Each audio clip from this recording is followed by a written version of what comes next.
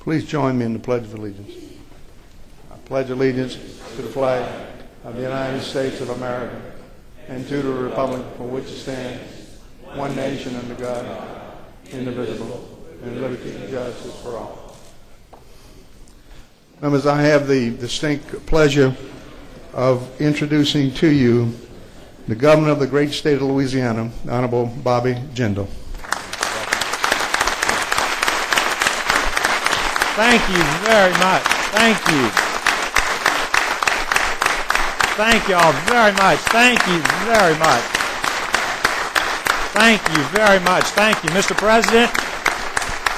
Thank you all very much. Mr. President, Mr. Speaker, statewide elected officials, members of the House, members of the Senate, my family, your beautiful First Lady, to the great people of the great state of Louisiana. Thank you for the privilege of coming to talk to you today as we start the first session of this new legislative body. I want to start just first of all by recognizing that right here in our own state today, even as we start these important proceedings, in southwest Louisiana, due to these rising floodwaters, as we speak, we have sheriff's deputies, local first responders, we've got National Guard resources, we've got state police and others as we speak, along with wildlife and fisheries and others, helping to rescue people from harm's way. I think we should give our first responders a great round of applause for what they're doing for us today.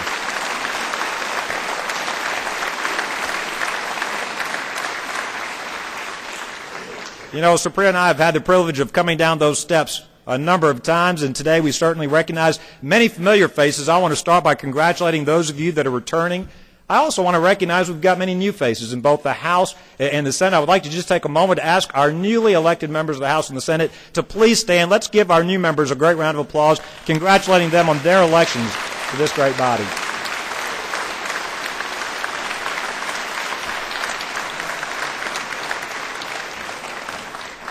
I did that just to see if Greg Tarver would stand up or not. I don't know if he can stand up for a new member or not. 4 years ago, I had the privilege of giving an inaugural address and then come talk to this joint legislative body. At that time, I promised you at the beginning of our first term together, I promised you we would work together to create a new Louisiana. I told you it was simply unacceptable that Louisiana was the only state in the South that for 25 years consistently was exporting our best and brightest, our greatest assets to other states. Year after year, we were the only state to send our sons and daughters to Texas, Georgia, other states to pursue their dreams. I promised you we would work together to create a new Louisiana, to keep our children and grandchildren at home, to bring back the entrepreneurs, the dreamers, the innovators. I told you we would have to be bold. And I want to thank you. I want to thank the returning members. We did work together. We had a special session literally within that first month after we all were taking our oaths of office. And during that first session, we overhauled Louisiana's ethics laws, went from 44th worst, according to the Center for Public Integrity, for legislative disclosure, to #1 in the entire country. Went from the bottom 5 on the Better Government Association's Integrity Index to the top 5. But we didn't stop there. We then had another special session just weeks later, getting rid of taxes on debt, new equipment, and utilities. Working together, we went through challenges like the Hurricanes Gustav and Ike, and like the BP oil spill. And thanks to your bold actions, we said we were going to be bold. We're not going to go from 44th to 30th. We want to be #1. Thanks to your bold actions, we have seen the results in our economy. For 4 years now, every single month, our unemployment rate has been below the national and southern averages. On every significant national business ranking, Louisiana now has the highest ranking we have ever enjoyed when it comes to our business climate, our competitive climate. Indeed, you look at the various rankings, Southern Business Development ranked Louisiana the state of the year for 3 years in a row thanks to our economic development wins. Created tens of thousands of jobs. December marked 15th straight month of private sector job growth. And here's perhaps the most important number. After 25 years of losing our young people, for 4 years in a row, we've had more people move into Louisiana rather than leave our state. For the first time, we're beginning to bring back our children and our grandchildren. But today is not a day to look backwards. Today is indeed a day to look forward. The reality is I don't stand before you today to brag about the last 4 years, but rather to talk to you about the challenges we face in the next 4 years. And that is why for this session we will, I'm sure, debate literally hundreds of bills. But I want to focus today my remarks with you on two very important topics for the future of Louisiana. For if we want to continue to outperform the South and this country economically, if we want to continue to create more opportunities for our people, we must start by reforming and improving our educational system. Now, there are many reasons to start with education. 70% of the companies who want to move here or expand here tell us one of their top 2 concerns is finding a skilled worker. Indeed, there are many practical reasons, whether you want to lower the incarceration rate in this state, whether you want to improve health care outcomes, whether you want to grow the economy, it all comes back to education. Make no mistake about it. It is great we have cut taxes. It is great we've revamped the ethics code. But the states and the countries that have the most educated, the most skilled, the most productive people, the most productive workers, are those states, those countries that are going to win in this modern global economy. When we were able to convince Nucor to make that investment in St. James Parish, our competition, the final competition, wasn't between Louisiana and Texas or Georgia or Mississippi. It was Louisiana and Brazil. We had a company in southwest Louisiana. We recently announced moving manufacturing jobs back from China. Increasingly, we're competing in a global economy. But you know, the imperative, the moral imperative to improve education for our children is more than an economic one. The reality is the moral imperative to improve education goes to the heart of the American dream. What do I mean by that? We are blessed and privileged to live in the greatest country in the history of the world. One of the things that makes this such a great country is that your last name, the circumstances of your birth, your gender, your zip code should not determine your outcome as an adult. The reality is we as a country believe that the economic status of your parents, where you were born, where you grew up, shouldn't determine your outcomes when you grow up in life. Indeed, how many of us have heard from our parents growing up? If you work hard in school, if you work hard and apply yourself, you can do whatever you dream. You could become the next president of the United States. You could start your own business. You could become a teacher. You could become a lawyer, a doctor. You could start your own business. That is one of the things that sets America apart.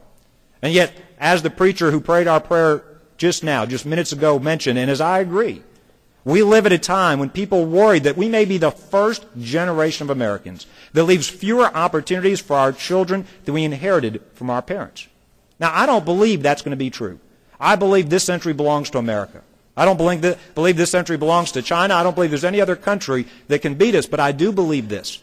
For us to continue to provide that American dream to our children, it starts with a great education.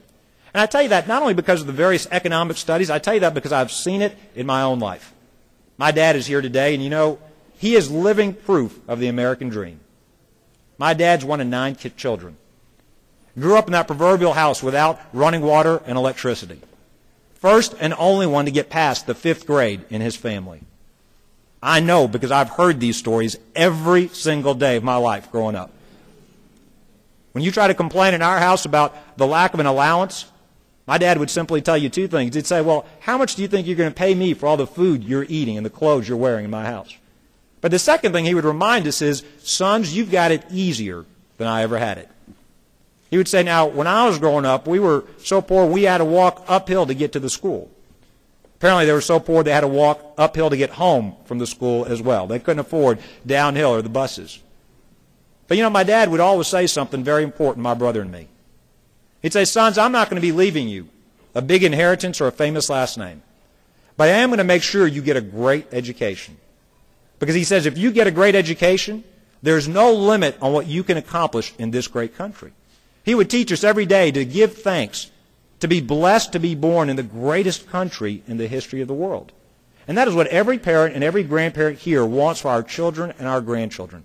We want them to do even better, to be able to do even better than we have done. So it starts with educational reform. Now the reality is here in Louisiana there is a lot of good news. My wife and I, we graduated from great public schools right here in Louisiana. We have thousands of teachers doing a great job teaching our students across this great state today. And we have made a lot of progress, and I want to thank again the returning members. You look back at these last 4 years. For example, we've increased K-12 education funding over 9%. We have passed good laws, like the Teachers' Bill of Rights, to try to put discipline back into the classroom. We've passed good laws, like the Value-Added Assessment Act. So we actually evaluate students at the beginning of the school year and at the end of the school year, so we can reward and recognize those teachers teaching at least a year's worth of material in a school year. We have done many things to improve education during these past 4 years. And there's a lot of good work happening every day in schools across this state. But we also need to be honest with ourselves. We have a lot more work to do to fulfill that promise of providing a great education to every child in Louisiana. As we speak today,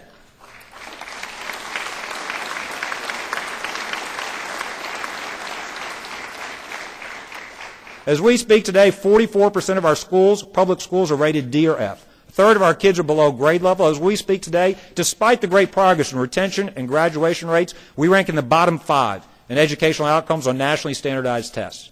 We've got to do better. You and I both know we would never accept the bottom five when it comes to sports teams. We had, one would argue, a pretty good year last year for our LSU Tigers and New Orleans Saints. Yet you won't find a group of more disappointed and anxious fans than right here in Louisiana. 13-1 is not good enough for us. Just getting to the playoffs is not good enough for us. If we demand excellence on the football fields, as we should be demanding excellence in the classrooms as well.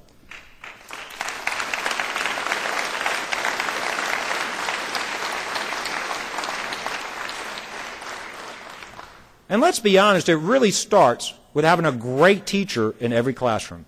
Make no mistake about it, the most important thing we can do is support our great teachers. And by the way, our teachers are the most important adult in our children's lives other than the parents themselves. When you think about the impact, the influence they're going to have on that child's life, not only in school, but what happens after school as well. I think we should give a round of applause for our teachers in Louisiana, the great job they do every day.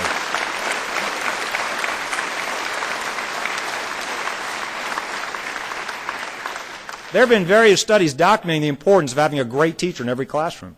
Stanford University, an economist over there, Eric Kanushek, did a study showing that having a good teacher, having a better than average teacher, can increase your child's earning power by thousands of dollars. Cumulatively per class could have an impact on society of hundreds of thousands of dollars. He's estimated that the inability of America to keep up with our international competitors on educational test scores is literally costing our economy. There have also been studies out of Harvard and Columbia showing that if you have a great teacher, if your child has a great teacher in the 4th grade, your daughter is more likely to go to college later in life, less likely to become pregnant as a teenager. Studies after studies have shown having a great teacher will improve your students, your child's success, not only in the classroom, but after the classroom as well. And every one of us here today is sitting here because there was a teacher that took an extra interest in us. We all remember that teacher that either was harder on us, saw some potential in us, maybe came to school early or stayed late to help us to succeed. But the reality is we should be doing more to make sure that every child in Louisiana has a great teacher. You know, everybody says they agree with that. You put that on a bumper sticker, we all want a great teacher in every classroom. Everybody says they're for that. Yet our policies today too often make it hard. Our policies too often today discourage great teachers from staying in the classroom. That's why we propose some comprehensive changes. I'll focus on just 2 examples. Number 1, you look at our tenure system. Today, almost 99% of our teachers are rated effective in our current system, at a time where over a third of our kids are below grade level.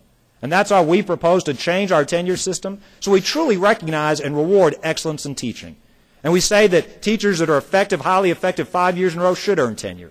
And those teachers that are ineffective should go back on probationary status. And after 3 years, if they don't get better, if they're the least effective teachers year after year and they're not getting better, they should eventually lose their teacher certificate as well. Because, by the way, that's probably not a teacher you would want in your child's classroom. It's probably not a teacher we should want in any Louisiana child's classroom. But it's not just about tenure. It's also about how we evaluate, recognize, and reward our teachers. One of the teacher unions objected. They said, look, we're okay with teacher evaluations. We just don't think they should be so strictly tied to student achievement. To me, that is the most absurd statement you can make about educational reform. Educational reform is absolutely about student achievement. Our number 1 priority has got to be student achievement.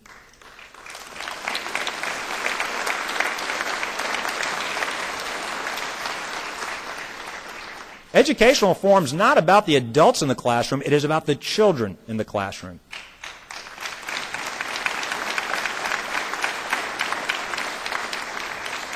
If we will remember that, we will be bold in our policies. The second big change we're proposing is to change the way that we compensate our teachers. Compensation right now is driven simply by seniority. Compensation should rather be tied to how well a teacher is doing. Hard to staff subjects, hard to staff schools. You know, you think about it, what private business would operate where they went to their employees and say, I can't pay you more for showing up early, staying late, doing a better job? What private sector business would operate if they said you basically have lifetime job protection after 3 years, regardless of how well you do in terms of performance? And that is why we've got to reform our educational policies to make sure every child in Louisiana deserves a great teacher in every classroom, to the great teachers. Our message is help is finally on the way. You will finally be recognized, rewarded, compensated for your efforts. For the teachers that want to improve, you'll finally have real-time data and professional support to get even better. For the teachers who are consistently in the bottom 10% year after year and not getting better, it may be time for them to find a different profession. Because that's not good for our children. They don't belong in the classroom, certainly not here in the state of Louisiana. The second area that we need to focus on as well, we've got to have a great teacher in every classroom. We've also got to make sure that we give every child in Louisiana the chance to get a great education.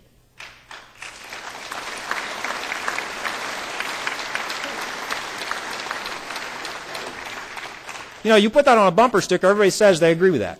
No child should be trapped in a failing school. There are some families they can afford to move to a neighborhood with great public schools. Some families they can afford to save up their dollars, send their children to private schools if that meets their child's needs.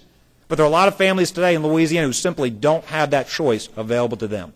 And that's why we're proposing to truly make the dollars follow the child instead of forcing the children to follow the dollars. When you think about it, that's what we do today. We fund programs, we don't fund children. Every child is different. I traveled the state, went to a Montessori school in Rapides, went to a high-tech program up in Ruston High, went to a TAP school in North DeSoto, went to a variety of programs across the state, and they were all different. Because every school is different, every classroom is different, every child is different. And that is why it just makes sense for the dollars to follow the child if they would benefit from dual enrollment courses, online courses, if they would benefit from AP courses, if they would benefit from going to a traditional public school, a charter school, or even a private school. The dollars should follow the child to meet their educational needs. And that's why we're proposing to expand the scholarship program to include students below 250% of poverty at C, D, and F schools across the state. That's why we're proposing to expand our tax code credits to help our families, to let our children know that help is on the way. Now, it's simply not enough. The Coalition for the Status Quo will tell you, look, just be patient. Tell them we're making incremental progress. Tell them we just need more time, more money. I'm here to tell you that's absolutely absurd. Our children only grow up once.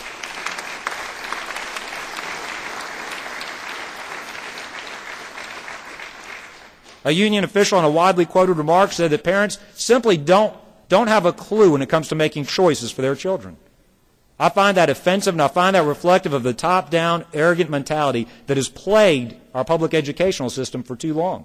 I met with a group of moms at the mansion the very next day, and they told me two things. They said, Governor, we make choices for our children every day. And they also said this. They said, we know the educational needs of our children better than bureaucrats sitting in Baton Rouge or Washington, D.C. I can't say it any better than those moms said it to me. They know their children's needs better than the bureaucrats.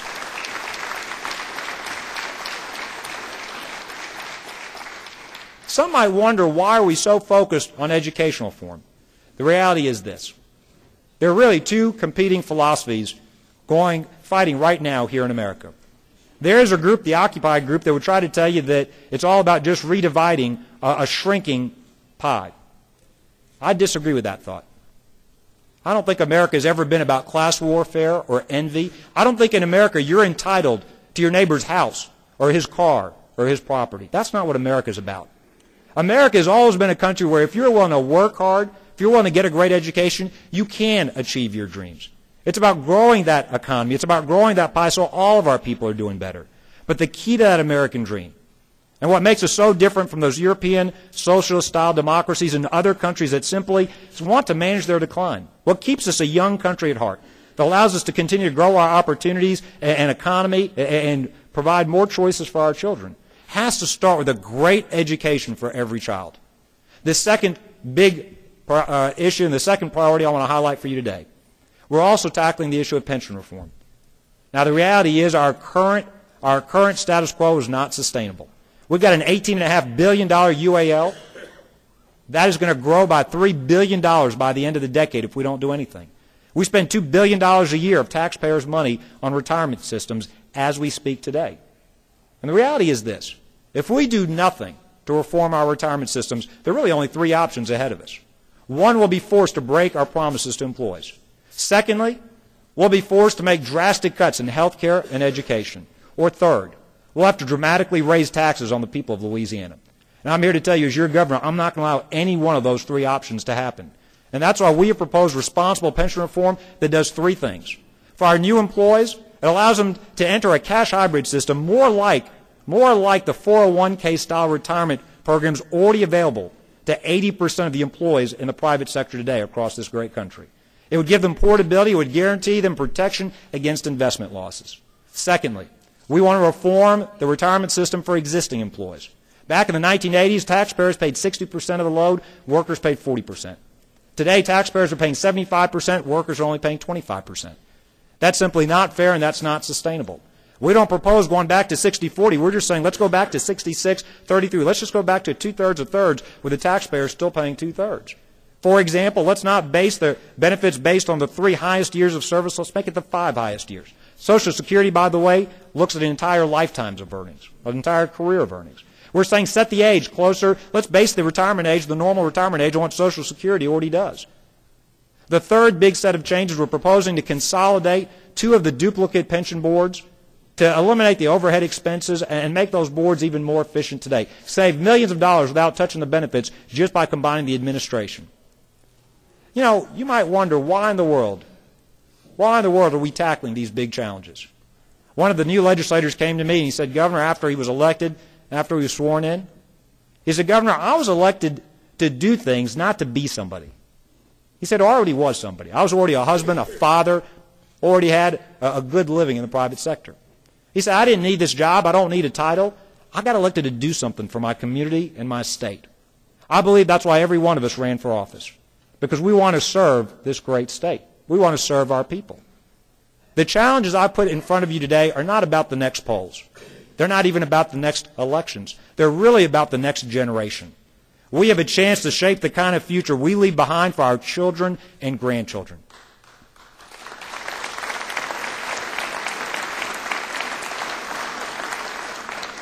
I believe, like every generation before us, we have an obligation to leave this state, to leave our country better than how we found it. Our parents did that for us. Our grandparents did that for us. It is our solemn obligation to do that for our children and grandchildren. We will debate. I know there are over 1,500 bills have already been pre-filed. We'll be debating hundreds and hundreds of bills together. I chose to highlight for you 2 priorities. My most important priority this session, this administration's most important priority, is education reform. Our second priority is pension reform. And the reason, and we could have talked about dozens of bills today, like economic development initiatives, initiatives to crack down on sex predators, on criminal gangs, initiatives to invest in our infrastructure, all important initiatives. But I wanted to highlight 2 initiatives that I believe will be transformative for our state. We've had a good 4 years. Despite the worst national recession, we have managed to add jobs. We're the only state other than Texas in the South that now has more jobs than we had at the beginning of the national recession. I believe our future is bright. We've got a great history as a state, but I think our future is even brighter. But I also think this is our time. This is our moment to tackle these challenges. Too many times we look back and wonder why our predecessors didn't make different decisions. During the last oil boom, why didn't they diversify the economy? Why didn't they do what the other states have done? In our lifetimes, Miami has grown to be bigger than New Orleans. In our lifetimes, Austin has grown to be bigger than Baton Rouge. It used to be Louisiana, not Florida, that was a gateway to Central and Latin America. It used to be Louisiana, not Texas, that was the energy capital of the South and of the country. 30 years from now, our children will look back on this day and say one of 2 things.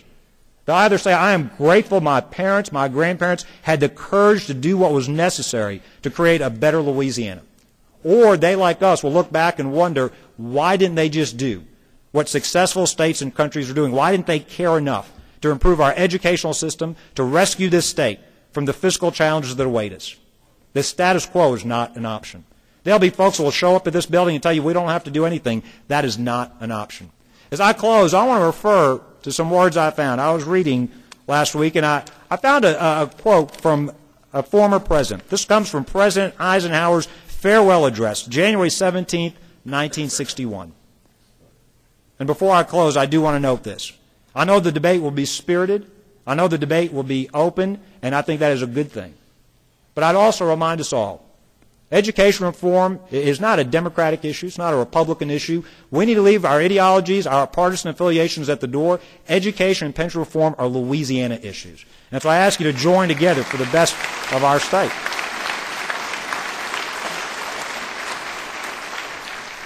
And it's in that vein that I quote from President Eisenhower as I close my remarks. He said this on January 17, 1961. He said, as we peer into society's future, we, you and I and our government, must avoid the impulse to live only for today, plundering for our own ease and convenience the precious resources of tomorrow. We cannot mortgage the material assets of our grandchildren without risking the loss also of their political and spiritual heritage. He was challenging and rallying a country on his way out of office. I think the President, I think the General had it exactly right back in 1961. So I remind you as I depart, these issues, it's not about the next poll, it's not about the next election, it's about the next generation. May God continue to bless the great state of Louisiana. Thank you for the opportunity to come and speak today. Thank you, Mr. President.